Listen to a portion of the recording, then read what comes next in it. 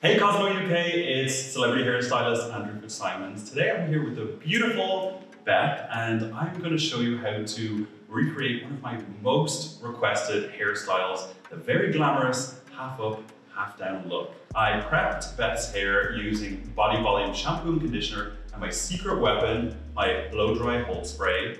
I'm from Dublin, I did a curly blow dry, I hope you guys know what that is, and clipped it up, and I am going to take out the clips and get started.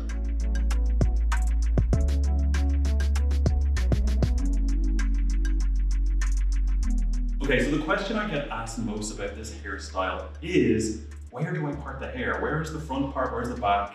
I'll explain, because it can be different whether you're doing a ponytail, a chignon, different types of buns. So basically what you want to do is figure out where you want the ponytail part to go.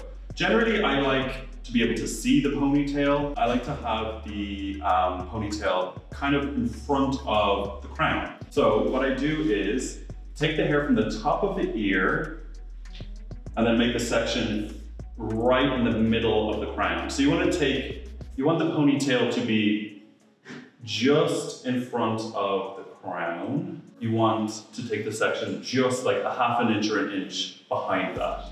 So you have room for your ponytail. Take it from over the ear to the other side. And that is your section.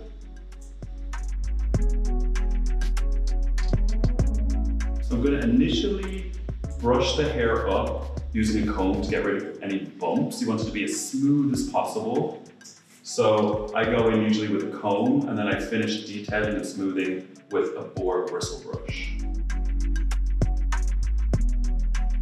So when the hair is where I want it to be, that's when I spray in a little hard hairspray and then smooth with the brush.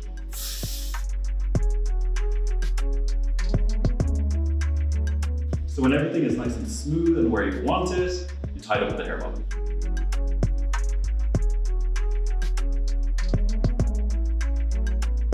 So once your ponytail is in, you can really pump up the volume with Après Sec texture spray.